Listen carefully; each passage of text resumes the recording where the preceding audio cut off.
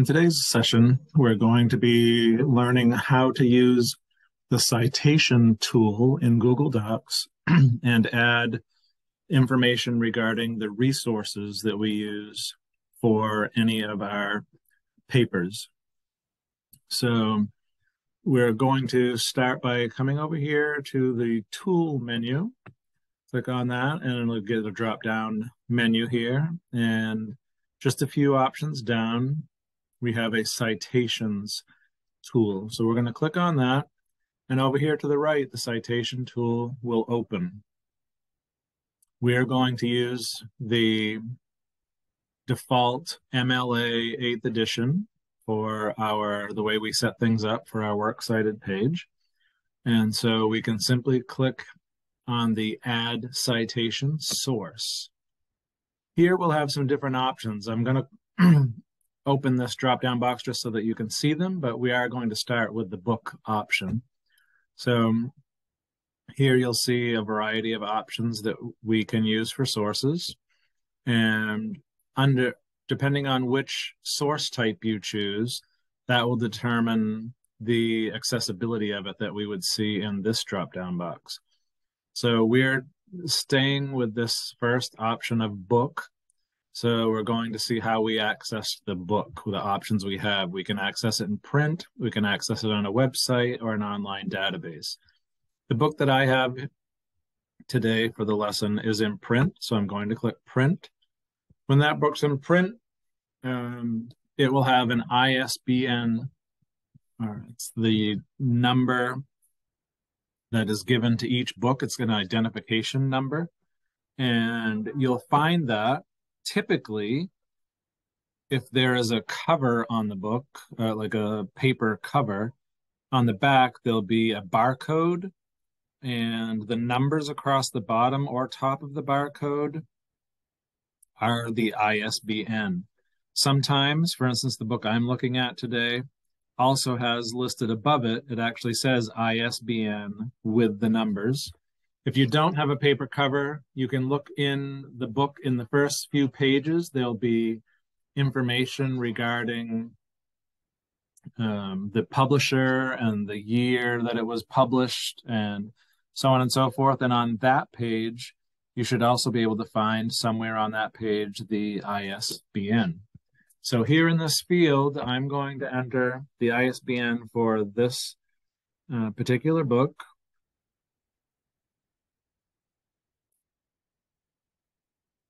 And I'm going to search for this information. This pulled up information from the internet. You can see it right here at the top, the title of the book, the publisher, the year that it was published, and the author information. You just want to confirm that, yes, this is the accurate book that you want used. It should be if it pulls any information up, because just like a social security number, an ISBN number is only associated with one specific book.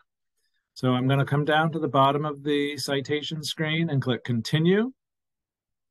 It does give you some additional information that you could enter, but because this has our important information, and down here at the bottom, title is asterisk, that's there, publisher is asterisk, that's there, the year it's published is there. I was looking to see, it lists the authors here, Gary Smalley, that's asterisk, so it has to be there, Michael Smalley, and Robert Paul. Okay, so it lists all those authors. So everything's here that we want. So we're just simply going to click Add Citation Source. That's exactly what it did right here in the Citations tool. It added the source. Okay, in this particular video, we're not going to discuss how to use these sources with parenthetical citations or the works cited page. We're going to save that for another session. Today, I just want to discuss with you some of the options for adding citation sources. So that was a book. Let's add another citation source. This time, we're going to add a website. So I have a website that is already open in my screen. And I'm just going to make my way there. And so I have this website that I'm getting information about elephants from. If you click your mouse in the address line or where the URL is located, just click it once there. It'll automatically highlight that text. You can click Control C, which means copy, and then come back to your citation tool, and we're going to access by website. That's the only choice we have. And here under search with a URL, we just copied the URL from the web page. So we're going to Control V, which means paste that information that we copied right into that text box and click search. So here we're going to see the information associated with that website. Notice there are a couple things missing. The published year and the contributors that may have been involved in contributing information to the article. You can go back to the web page and search that information. If you can't find it, it's perfectly fine. If you can find it, then when we go to continue, you would be able to add the published year and the contributors into the information. So we're going to click continue, and notice here we can add a contributor, and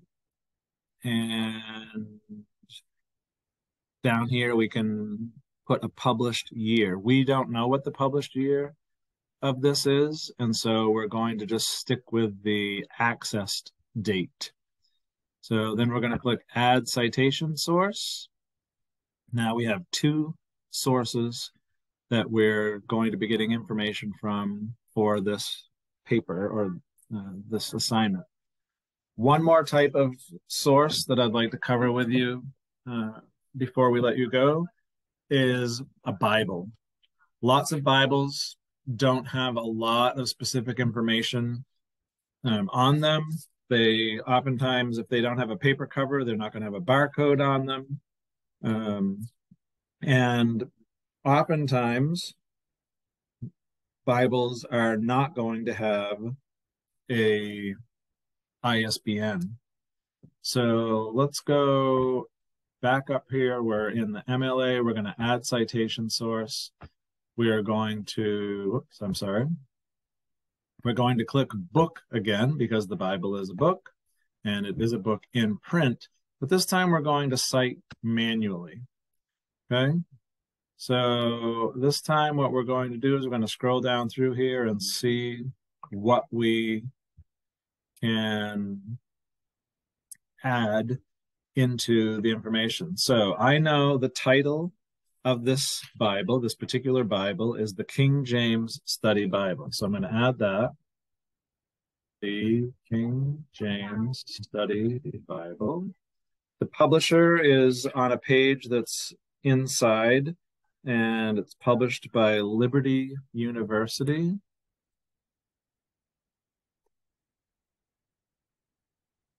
And it was published in 1988.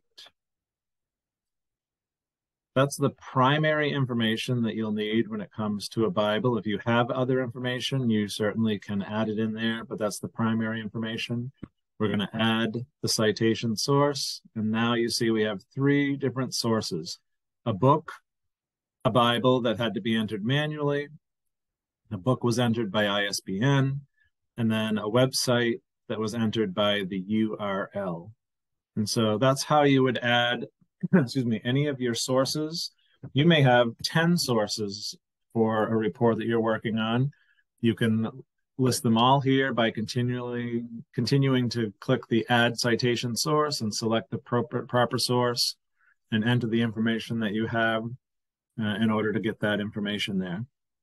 One good thing about this citation tool that I'll mention right here is if in the end you don't cite any information from a given source that you listed, then it will notify you of that and give you the opportunity to delete that particular source. So for instance, if I were you and I were creating this paper I would add all of my sources right here at the beginning, or as I discovered a new source, I'd come in here and I'd add an additional source so that then when I begin to create the paper and write it and add information, I have those sources already here in existence so that I can very easily create a parenthetical citation. And we'll show you that as well as creating a works cited page in another video. That's it for today. Have a great day.